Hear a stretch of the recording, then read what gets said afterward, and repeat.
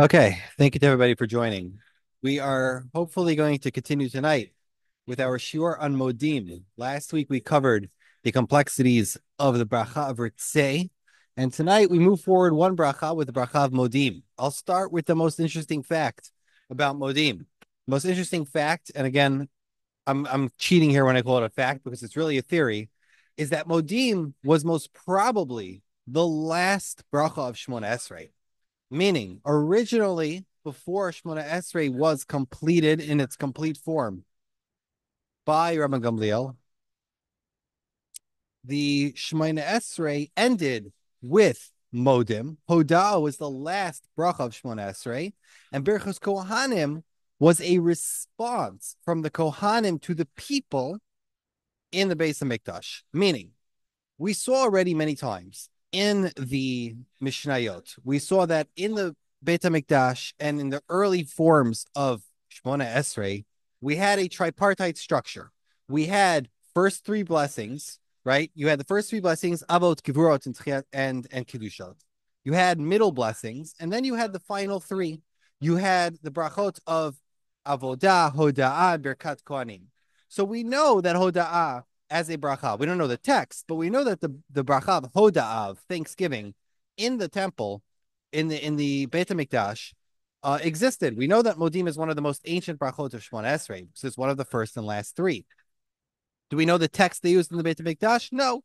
We know the Mishnah does mention the word Modim, but more than that, we might not know. However, the argument I want to make tonight and I want to convince you of is that originally Modim was seen as the last bracha of Shmona Esrei, and Birkat Kohanim was seen as a response from the Kohanim to the people. Once they completed their set of brachot, the Kohanim would then, in dialogue with the people, bless them for having worshipped in the Beit HaMikdash, for having done the Shmona Esrei. So how are we going to develop this theory? Let's first start with what I believe is the most famous mischaracterization of the Shmona Esrei, and that is within the tripartite structure itself, which is that it's typically divided into three parts, the first three and the 12 intermediate brachas and the final three. That tripartite structure has been mischaracterized throughout the ages as praise, petition, and thanksgiving. This is a very attractive structure because when you look at the structure, you're looking at something which affords the Shemona Esrei not just a form of logic, but also a form of symmetry. It gives you a way to make it look like there's almost there's a fancier word for this, but I'm forgetting it. But that there is a symmetry where one part complements the other, one half complements the other half. You begin with a praise, and then the middle is a petition, and the last part is a thanksgiving. And this tripartite structure, this argument or theory for how the Shemona Esrei is developed, I believe is a bit of a mischaracterization because it really isn't that simple. Where do we know this from? Where does this come from? Let's start with the Mekorot for this idea of a tripartite structure, and I'll continue to why I believe it's not so simple. Says the Gemara in the Yerushalmi, Rabbi Acha b'Shem Rabbi Shua ben Levi Omer, Af mi shehitkina tetfila hazot al haseder hitkina. So too, continuing from before, the rabbis who instituted the Shmona Esrei instituted the 18 brachot according to a set logical order. Shalosh brachot harishonot, v'shalosh brachot ha'achronot. The first three and the last three, shivcho shemakom, are praise of Hashem. V'ha'emtzayot tzarchan shel briyot. But the middle 12 are the needs of the creations, meaning these are our own personal communal needs. But this is the first source for this. But note how Rabbi Shua ben Levi doesn't say the first three are praise, the middle three are petitions, and the last three are thanksgiving or gratitude. He says that the first three and the last three are praise. Correct? Now let's nuance this. The Gemara in Brachot in Bavli, Daf Lamed Daled Amud Aleph says, Amar Yehuda.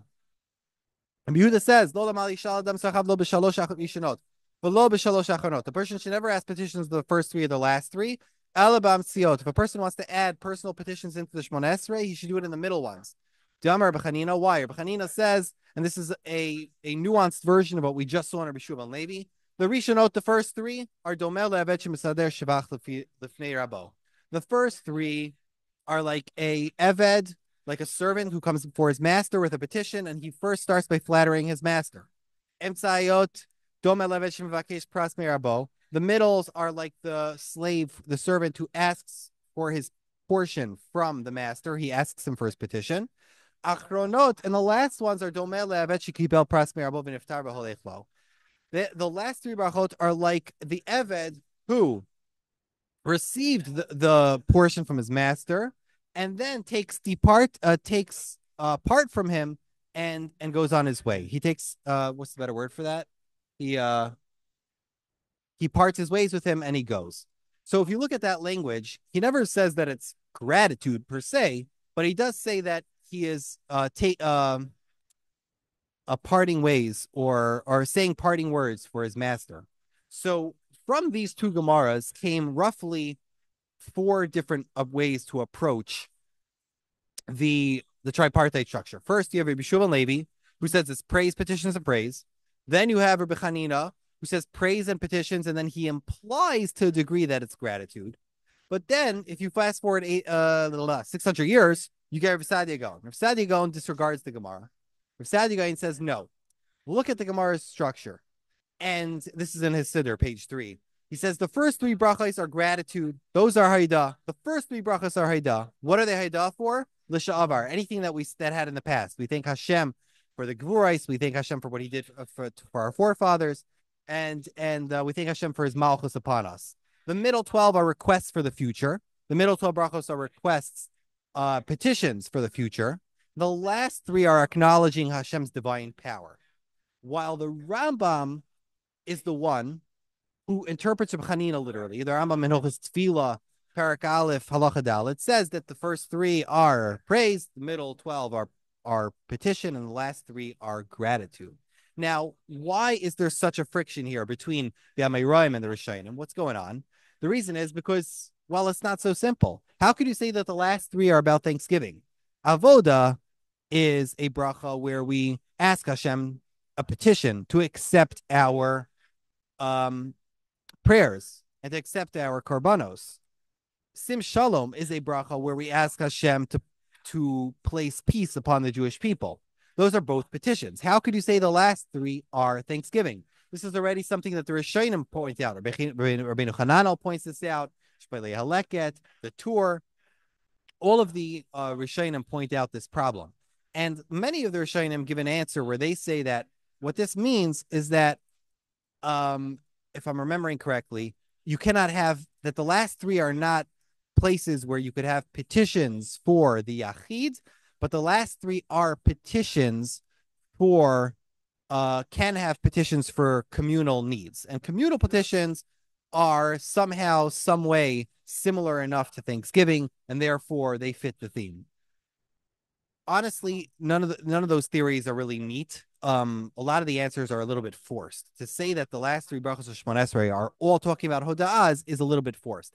And honestly, the answers you give matter. They halachically matter because the Gemara essentially says you cannot put bakashos in the first three and the last three. And the Gaonim were already dealing with this. All of those interpolations that we put for Aseret Simei Tshuva, right? Like Chtov l'chaim tovim kol b'nei b'ritecha, or Zachreinu l'chaim. Those are petitions that you're putting in the first three and the last three of Shemona Esrei. And therefore, how exactly you reconcile these contradictions is halachically important. Eventually, we decided that, Tzarchei Rabbim was allowed, but that's neither here nor there. Now, my suspicion is that the Rambam had a different girsa in our Gemara. If you look in the Oxford manuscript, in manuscript 366, the Oxford manuscript doesn't say v'niftar v'holechlo.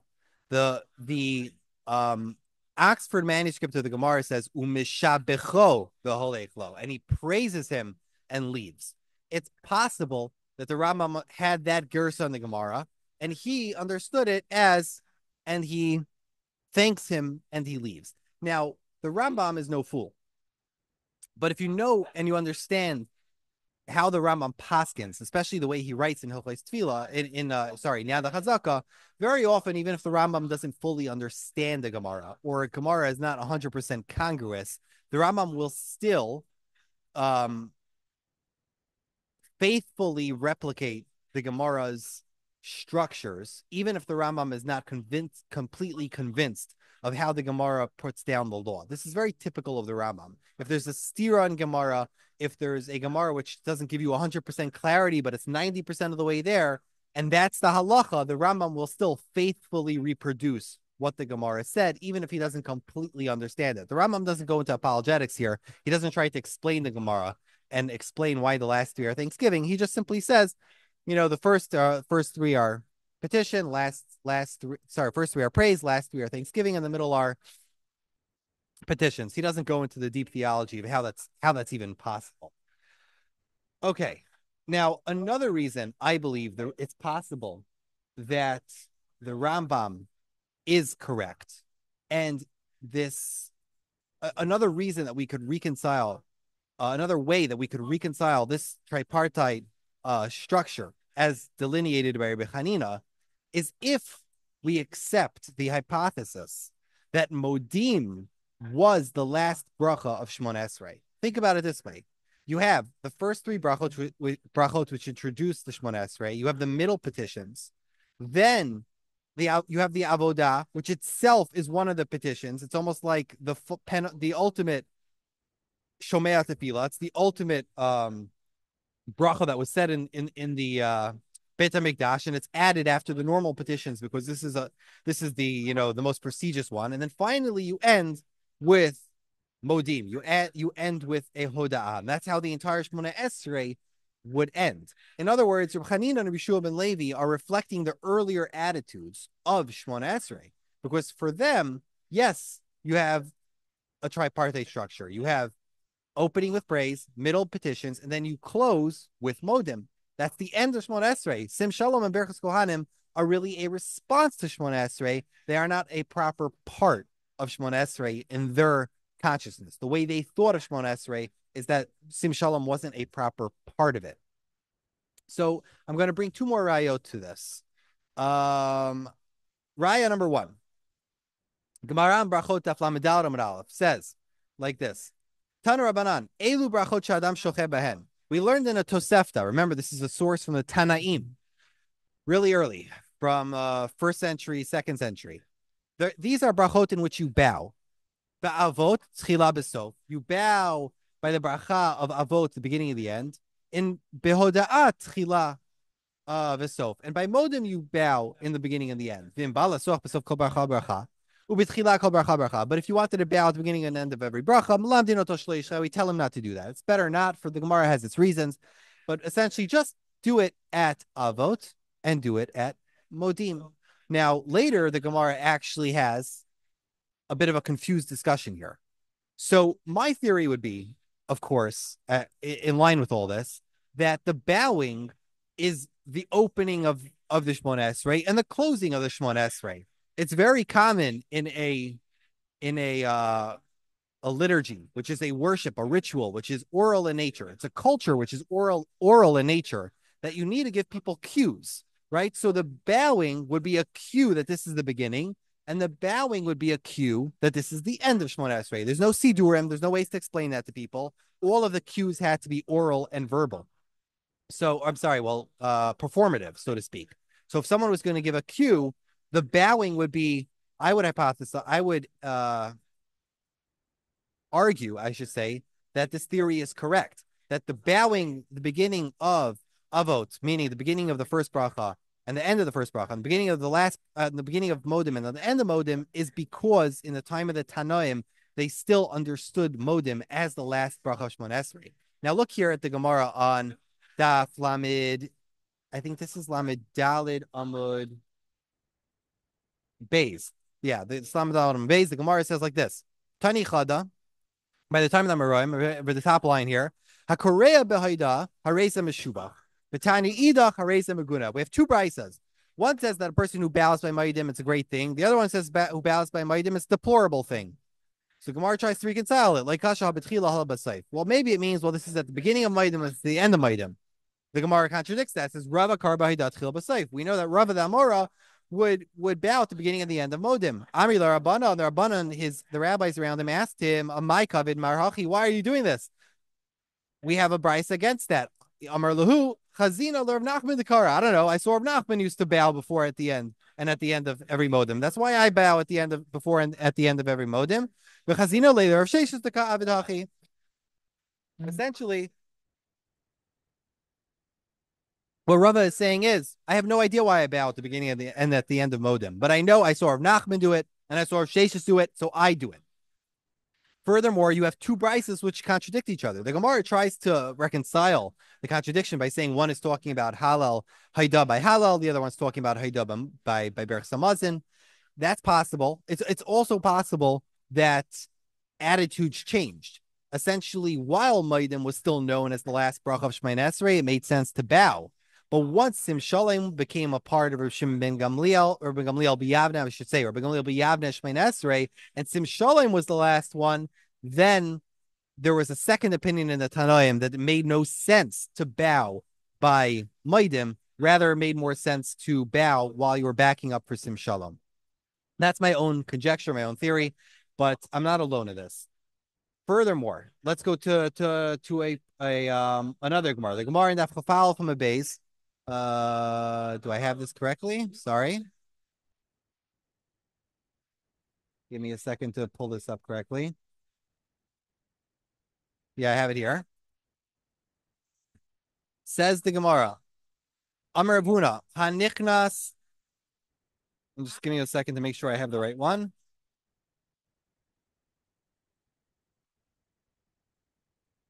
Yeah. Amar Abuna, Hanichnas Labesa Knesses Umatzit Tzibur Shem Spalelin.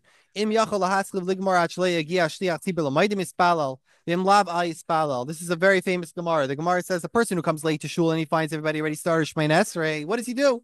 If he could start and get through Shemoneh Esrei fast enough before the Shliach Tzibur reaches Modim, he should daven, and if not, he should not daven. The halacha is, however, like Yeshua ben Levi. Yeshua ben Levi Amar, Im Yachol Haskell Beligmar Achlei Yagia Shliach Tzibur LeKedusha Yispalel Vim Laba Yispalel. Meaning, let's say you get to Landau's, right? There's multiple minyanim you could get to. You walk in and you see that they've already started Shemoneh Esrei, right? Very common occurrence. You walk in by Mincha, they started 2 minutes ago. If you could start Shemoneh Esrei and you could end Shemoneh Esrei before they get up to Kedusha, start with this minyan. If not, wait for the next minyan. That's what the halacha says. But the first Amayra holds that Modim is the bracha you care about. Why Modim? Why would it be Modim? Unless Rav Huna understood Modim as the last bracha of Shemoneh Esrei, this makes no sense. It must be that Rav Huna held that until the Shliach Tzibur finishes Shemoneh Esrei proper, meaning the entire Chazaras Hashatz, as long as the Shliach Tzibur is in middle of the Chazaras Hashatz, if you could finish before he's done Chazaras Hashatz, you're good. While Rabbi Yeshua ben Levi holds no until he gets to Kedusha, because Kedusha is essentially, if you're there for Kedusha, you're participating. If you're not there for Kedusha, you're not participating.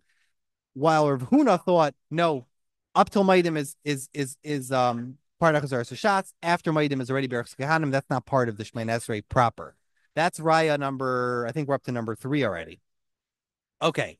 Taisus over here actually has a different solution. I think his answer is why Modim. I'm trying to remember why Taisus says Modim.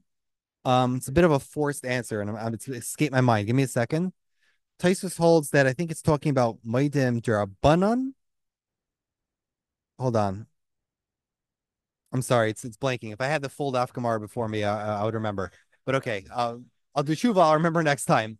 The next raya I want to bring is from another Gemara here on the Gemara on Lamed Daled Amud Beis. Do I have it here? Yes, here we go.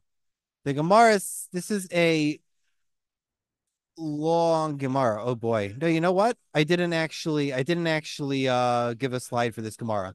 But okay, there's 3 other scholars who do this as well, who also have this theory. Let me find the page in the Gemara so I could read it to you. The Gemara essentially says on Daf Lamed Daled Amud Beis, Amar V'chia Bar Safra Mishum Chadebei Rebbe, Rav Safra said b'shem one person in the house of Revi, ba'avos, ba'avos. Ika damasi la brisa mispalo tzorich yishaychavin eslibai bekulan. There's a brisa that says a person has to have kavana by all the brachos. Vim ena yachal lechavin bekulan yichavin eslibai be'achas. Right? If a person cannot have kavana by all the brachos of Shemoneh Esrei, he should have kavana at least by one bracha of Shemoneh Esrei. Amar Rav Chia, Amar Rav Safra, Misham Chadivei Rebbe ba'avos. Rav Chia says, B'shem Rav Safra, that what does it mean? It means that if a person has no strength to have kavana by the entire Shemoneh Esrei, at least he has to have kavana by the first bracha of Shemoneh Esrei. That's the minimum, and that's the halacha brought in the Gemara. That's the halacha brought in the Paiskim, that the minimum kavana you have to have by Shemoneh Esrei is at least for the first bracha. However, the Hagos Maimonios and a few other early Ashkenazic sources bring another gersa of the Gemara, where the Gemara says b'shem of Chista that it's not avos which is the most important, it's modim that's the most important, meaning that you would have to have kavana by modim. And I think it's the Smak, the Sefer Mitzvah Zakatan, who paskins like both. He says l'chatchila you should have kavana by both avos and modim together. Why? Again, I would argue that this also aligns with this theory that avos and modim were originally the first and last brachos of Shemoneh Esrei, and so is argued by Reuven Kimmelman, Uri Erloch, and Menachem Kister, three scholars who, and sorry, I left out Henschke, David Henschke. David Henschke also believes that that these brachos were originally the first and last brachos. Give me one more second. Yes. Last raya, Rabbi Avdami the Tziporin Boy Kamei Rav Mana. Gemara and Yerushalmi we saw last week. Eichan Omra. Gemara and Yerushalmi, one last raya. The Gemara and Yerushalmi says, where do I put the bracha of Nachem? Where do I put the bracha of Nachem in Tisha B'Av? Amar Lei, he said to his Talmud, Vadayin ein atlazu. You still didn't get the pattern here. Kol davar shu lavo amar b'avoda. Any prayer which is for the future, we say in avoda. Kol davar shu l'sha'avar omer b'hodaah. But everything that pertains to the past, we put in the bracha of Modim. Why would you put Alanisim in Modim? Why would you put Nachem in Modim? Why would you put, for example, Rabbi Lezer Shita Havdalah in Modim? Probably because Modim was the last bracha of the Shemoneh Esrei. And if we're going to put a reference to the occasion in the Shemoneh Esrei, according to these Tannaim, it was the most appropriate place to put a reference to the occasion for something which already happened, had to be in the final bracha of Shemoneh Esrei. Okay, I think I've exhausted. No, I have one more raya. Sorry, in my notes. One more raya is Menachem Kister. He brings, and I do not apologize for not bringing this, but Kister has a very deep study on the Apostolic Constitutions, which is an early Christian text. The Apostolic Constitutions has essentially a derivative prayer from rabbinic prayer. There's a Christian prayer there, which is very similar to our Shemoneh Esrei on Shabbos. And the last bracha in that Christian prayer is the bracha for Hodaah. There's no bracha there for Kehanim. There's no bracha there for Sim Shalom. So again, this is another raya that in the earliest times, the Tannaim and the early Amoraim understood Modim as the final bracha of Shemoneh Esrei, and the Birchas Kehanim or Sim Shalom, whatever you want to call it, as a response to the Shemoneh Esrei itself. Okay, let us finally study the nuschais of the bracha. As follows. The earliest source of the Gemara of the Mishnah just calls this bracha Hodaah. It doesn't give us a nusach for Modim, and that's fine. Doesn't seem that it actually matters to the Mishnah what nusach you use for the bracha of Modim, as is true with many of the other brachos of Shemoneh Esrei. However, the bracha of Modim gets special treatment by the Mishnayos and brachos. The Mishnah says as follows: Ha'omer, a person who says Al kan tzipor yagior rechamecha, a person who says the language for the bracha of Modim, which begins with kan tzipor yagior rechamecha, or another version of Modim, Ve'al tov yizachar shemecha, or another version of Modim, Modim Mishatkinoto, we silence him. A prayer leader who uses one of these three versions for Modim, we silence him. Why? Because they're similar to heresy. Not that they're rank heresy, but they are similar to heresy. So what does this mean? Let's see the Gemara. We have to go through this together to understand it.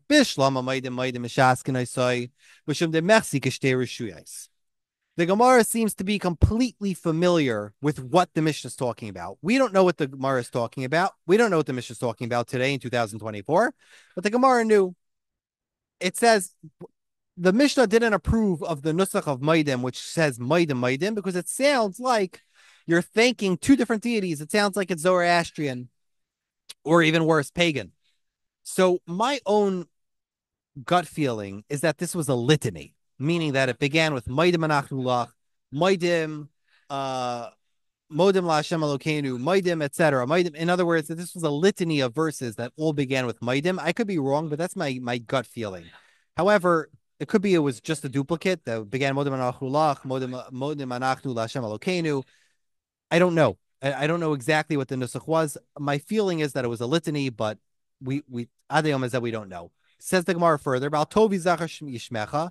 Nami mashma la tova v'lo hara. The version which begins al hatovi zachar shemecha, that for the good we shall remember your name. That's also not a good version of Modim, because that sounds like only for the good we remember God and not for the bad.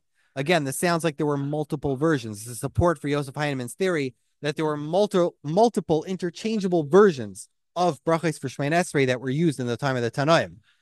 However, the Tannaim, the rabbis, eventually fixed the ones that they consider the most appropriate. Vitnan. Right, we also learned that a person has to bless Hashem for the good just like he does on the bad. Therefore, we can't say Al Tovi Zachar Shmecha. Al Kan Sipar Yagiur Rachamecha my time. Why can't you say the version which begins with, "Oh God, you have had mercy on the frail bird," right? The bird in its nest, referring to Shiluach HaKain, right? So we could imagine, we don't know what the Gersa is, but we could imagine that the Gersa said that just like you, Hashem, had mercy on the birds of the nest, so too you should have mercy on us in Klal Yisrael. So my time, why can't I say that? Pligi batrei amayrai b'marava, tu amayram in Eretz Yisrael, argue as to exactly what the reason is. Rabbi Yossi bar Avin, Rabbi Yossi bar Zvida, Chadam or Bnei Shematel Kina b'Maisa Bereshis, Chadam or Bnei Shaisim Yidais Shagadosh Baruch Hu Rachamim ve'Einon El Exerais. This is an extremely important Gemara for Jewish theology. One, Amira holds, you can't say this because you're going to make some creations of the earth jealous of others. That Hashem has more mercy on, for example, the birds of a nest than he does on human beings and children that die in war and whatever. You can't say such a thing. The other Amira says, no, that's not why. It's because you're making it sound like a Kadosh Baruch whose attributes, the way he acts with the world, are all merciful. However, they are not. You cannot characterize God as merciful. You have to characterize God as unknowable. You must characterize God, as the Rambam holds, apophatically, and say that you don't know. They're all decrees. We don't know what Hashem does for the good or for the bad. They are all decrees. There's no objective right and wrong. There's no such a thing as right and wrong, mercy and evil, good and evil. These are all what God wants. What God does is what we, the humans, call right. What God doesn't want is what we humans call wrong. And where God shows compassion is what we could call mercy. But you can't necessarily say that Hashem is merciful. That's what it sounds like. Okay, and here's where this gets actually fascinating. A person, there was a chazan who came and began Shmona Esrei in the presence of the Amora Rabbah. Rabbah was one of the big, most important Amoram. He taught Abaye and Rava. The Amar Ata Chastal Kantipar, Ata Chusrachim Aleinu. Right? This chazan said, "You Hashem, you had mercy on the Kantipar. You too, so should you also have mercy upon us, the Jewish people." Amar Rabbah said sarcastically, "Kama yada haytuv Rabbanu latzri l'marei." Wow, this guy is such a Talmud Chacham. He knows exactly how to praise, to beseech Hashem. Amar le Abaye, his student Abaye said, "V'hamashatzkin, what are you talking about, Rebbe?" The Mishnah says that we have to silence him. The Gemara explains, Rabbah was just being sarcastic. He was trying to make sure that Abaye was still sharp, that Abaye was going to be clever and refer to him straight back to the Mishnah that we should silence him. Another story. A person came in front of Rabbi Chanina and he said, etc. Actually, we learned this Gemara before. We're not going to do this right now. Okay, but what's important about this Gemara? Why is this absolutely fascinating? This is fascinating because already by the time of Rabbah, who's in Amira, this halacha in the Mishnah was not accepted. Think about that for a second. 200 years later, by the time of Rabbi Chani, of Rabbah and Abaye, this Mishnah, even though it's the halacha in the Mishnah, and there's no other there's no other interlocutor in the Mishnah who disagrees, still we find that by the time of the Amoraim, they still had not gotten rid of this nusach. What does this tell you about Jewish liturgy? What does this tell you about the study of liturgy in general? This reinforces the idea that the disapproval of the rabbis has very little effect on what actually happens at the Amud. Meaning, insofar as the Mishnah doesn't say it's usher, the Mishnah does not say that this is an Isser D'Oraisa. It doesn't say it's an Isser D'Rabbanan. It says Mishatkino, so we silence him because we don't approve of this. Right? The Mishnah says, Rabbeinu HaKadosh, whoever wrote this Mishnah, we do not approve of this. It borders on heresy. The rabbis disapproved of this, of these three versions of Modim. Still, the people, the common folk, kept saying it for hundreds of years, despite generations of Rabbanim. So, first of all, this tells you something about rabbinical power. It tells you something historically about how drastic and how final the word of the Mishnah was in the time of the Amoraim, right? How long did it take for Mishnah to become canon, for the word of the Rabbanim to become fixed law? How long did it take for the rabbis to exert real concrete power over other people? But more so, it tells us something about Jewish liturgy. It tells us that liturgy and tefillah are not just things you say. Tefillah are things that you do. A tefillah is not just words on a page or verb or words that a person has to say by rote. Tefillah is something we do. It's a worship. It's a ritual. It has its own internal culture, and culture is something that's very, very difficult to move. Even if the rabbis disapprove of something, it's going to be extremely hard to budge people because they feel like this is the way we've done it. This is the way we've always done it. And just because the rabbis don't like it doesn't mean the way we're going to stop doing it. This is our Messiah. This is our Nusach. We're going to do it no matter what. And this is something you have to remember because this doesn't stop in the time of the Amoraim. This goes on for hundreds and hundreds and hundreds of years. We find this in the Rishonim. We find this in the Achrayim. We find this all over Tefillah. We find nuschais that the Geonim don't approve of. We find nuschais that the Rishonim don't approve of. We find halachais that the Rishonim don't approve of, and yet they've been carried on for hundreds of years. Easy examples are two that we just mentioned in this year alone. We mentioned, for example, Aser Simei Tshuva, right? The Geonim came out against saying all the interpolations like Zachreinu L'chaim, Bichamecha Avarachaman. They said you can't put that in middle Shemain Esrei. It's an interruption. Not a good nusach. People did it anyway. Berachas Kehanim. When did people stop saying Berachas Kehanim? Berachas Kehanim is a chiyuv d'oraisa. There's absolutely no reason Ashkenazim should no longer be doing Berachas Kehanim every day. And the Rishonim say as much. The Rishonim assume that everybody says Berachas Kehanim every day. It isn't until the Maharil where he says people stop saying it and he doesn't know why. So even though halacha could be clear, or rabbinical opinion can be clear, once people get it fixed into their ritual, into their culture, that this is how we do things, whether or not this is the Torah's opinion or not, it is very, very hard to budge them. And it's very hard to change something which isn't necessarily the domain of the rabbis. Tefillah and worship as it exists in the synagogue, as it exists in the community, tefillah as it exists in the community is not something which the Rabbanim own. It's not something which even halacha, the Sifrei halacha, can command completely, because it is only manifested by the people who conduct it. You don't have a tefillah without a minyan. You don't have a community without people. Tefillah is nothing without the people who do it. And therefore, the people who are davening own the davening. As every rabbi who has tenure, every rabbi who has experience knows, it is the people who have davening who are davening, the people who show up who really own the minyan. And as hard as you can try as a rabbi to make them do what you want to do, they are just not going to do it. Speak to any rabbi who tried to minimize the kaddishes. Speak to any rabbi who tried telling them to stop splitting minyanim for a quote unquote chiyuv. There are so many frustrations rabbis have every day with halachos and tefillah. It's very hard to change because people are very set in their ways. And unfortunately, this is not just true of tefillah.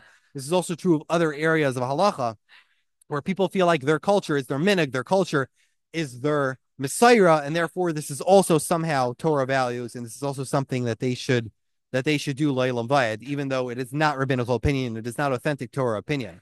So what your opinion is of this is, and how you believe you should act, I'll leave it up to you, to the listener. I'm not going to give you a mussar. I'm not going to tell you what to do, what not to do. Do Berachos Kehanim, not to do Berachos Kehanim. There's 100 different examples we could all give, but this does give you a lesson that tefillah is not the law of Moses. It's not something that came from. It's not something which is projected from Shulchan Aruch onto the pages of your siddur. Tefillah is infinitely more complex than that. As you see, even at the time of the Amoraim, people were refusing to let go of a nusach which the Mishnah explicitly disapproves of. Okay. Textual development. We are completely out of time, but let's briefly touch on textual development and the nusach. And if we have more time next week, we will discuss it in more depth. We'll discuss the Modim Darabanan, and we'll discuss more things if we have time. I'm not sure when they're about to do Kaddish here, but okay. Essentially, we have two major recensions, two major text families that trickle down throughout history of Modim. Very typical, Nusach Eretz Yisrael and Nusach Bavel.